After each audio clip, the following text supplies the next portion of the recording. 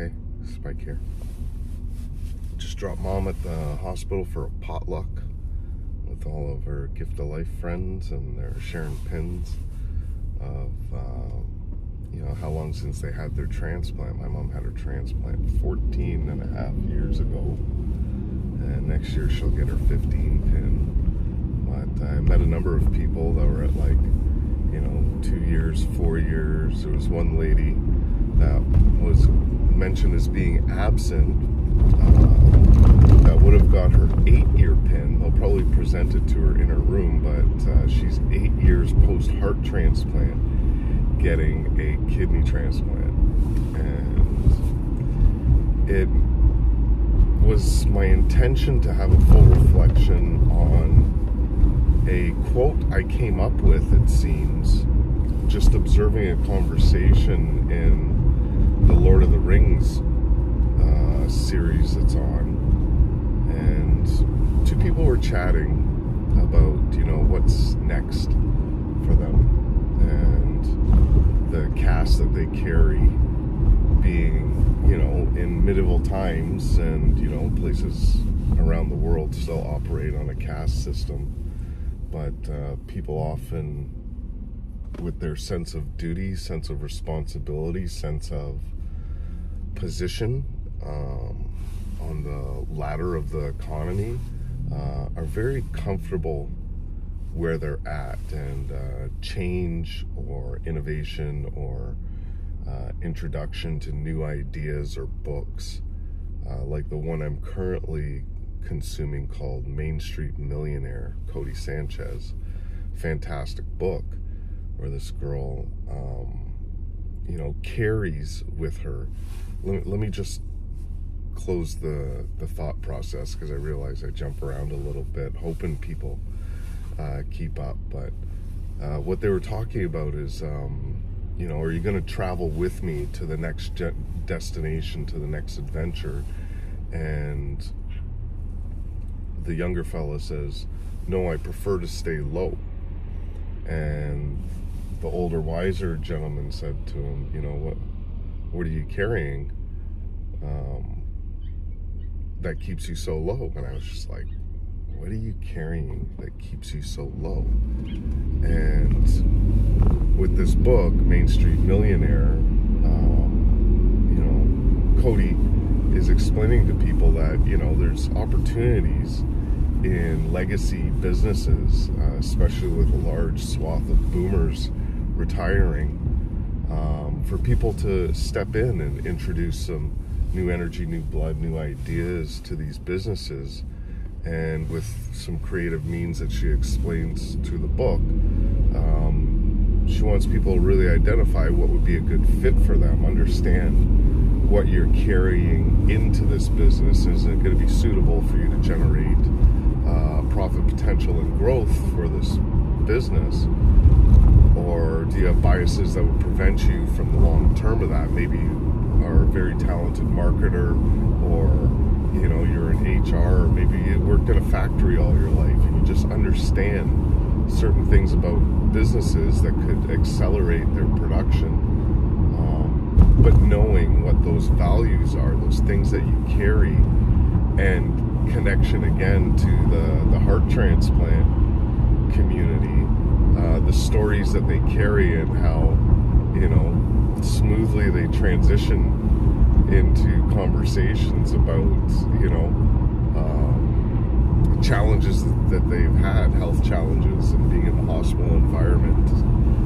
It's just like, it's the story that they carry, your story, the stories that people aren't sharing as often as they could, and helping people understand where do they fit into their story. Maybe it's your business that you're trying to sell. Maybe it's a health condition that you're trying to navigate, and there's something that you're carrying, a tool set, a resource set, a knowledge set, that really is my wish for the world, that people told their story more often, or sought out new adventures more often, to not only hone their resources, knowledge, tool set, but be able to share in the adventures of others, and the idea that, you know, what you bring to the table could be extremely valuable to somebody else.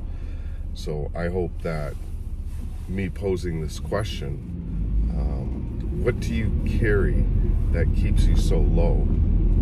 And asking myself that question, immediately that what comes to mind is cigarettes, booze, and an addiction to being of service to others keeps me low, where I know I've grown my knowledge, I've grown my resource set, I've grown my abilities, I've grown my value in the marketplace as not only a service person, but as an educator, as a master of a trade, as a writer, as a succession specialist, understanding the steps and procedures of things I see people doing, and just literally getting down to the basic steps and procedures that's required to accomplish tasks. I see those constantly, and I want to detail them for people. And what I do is I lower myself and realize, okay, I've got my own business in service of boats, and getting down to the steps and procedures and the tasks, and being hands-on and being unconsciously competent at these things enables me to generate cash flow that I need to support my life. But I know factually and actually there's consulting positions for minds like mine that can observe the steps and procedures and offer adjustments to, you know, the feedback you get from asking key questions of business owners, like why did they get into it, what do they love about it, what would they change about their year one now that they're in year 10, and, you know, just really ask people to tell their story about their business. And there may be a way for you not only to, you know, benefit or profit from a shared experience evolving a business, but just become better by being of service to others and finding a way to, you know, maximize productivity in each day. Like, there's things you can do that what you're carrying may keep you from doing what you could be doing, you know?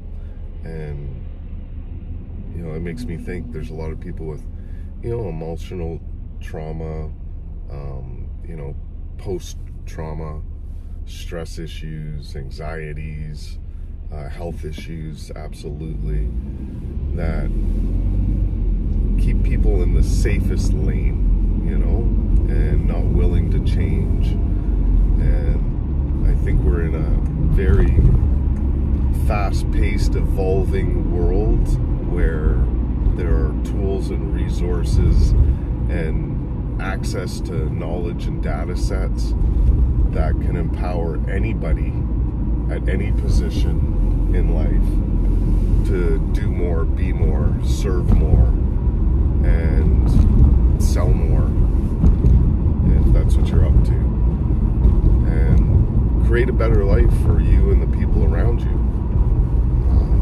I'm going to be doing my own work as, you know, trying to rebuild my service business and my startup. You know, I had this great idea and got after it really strong, and, you know, there was things that my co-founders were carrying that they couldn't let go of to grow this business with me, and same for me. I didn't want to place an operator on my service business, or I didn't have one. I developed many people, and they expired through COVID, but I believe I do still carry some regret for not asserting some more structure to the apprenticeship that I have planned for anybody that works in my art, craft, and trade. But yeah, there's more work to do, you know. understanding what am I carrying that keeps me so low, because there's only room to grow in this life. That's what we're up to. Like, we're growing, we're evolving, we're becoming something that we were not yesterday, be it a day older or a book smarter. Let's get it. Thanks for watching, and yeah, ask yourself, pitch it in the comments. What are you doing? What is the frequency of the things that you do frequently, is another quote that I had. But what are you carrying that keeps you so low? Let me know. And what are you going to do about it? You can put that in the comments as well, and just have a touchstone for that idea of, I want to raise myself up, I want to grow from here, I want to be more than I was yesterday. Don't stay low. Let's grow. See you on the water, eh?